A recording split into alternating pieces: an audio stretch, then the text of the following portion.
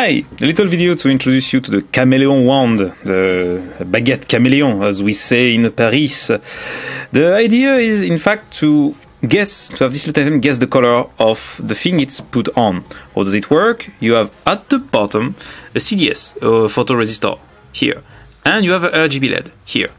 When you press the button at the top, for a few seconds, it will light, and in fact records the answer of the reflected light on the CDS, and based on that information tries to show a color that it has recognized with this LED.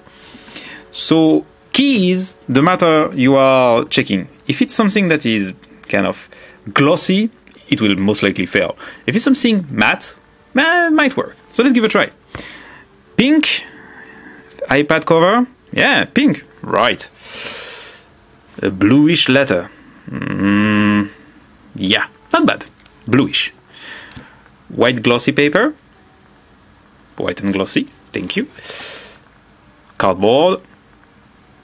Yellow, why not? As I said in the blog, the greenish stuff and the yellow stuff are not too good at it. You see this one and the cardboard are nearly the same color, but it was saying white, so a bit more glossy. Maybe you can notice on or not. A PCB, green one. Yellow, yeah, why not? Another green stuff. Yellow again. Well, let's say that green means yellow in this world. Red. Yeah, red. And the red cushion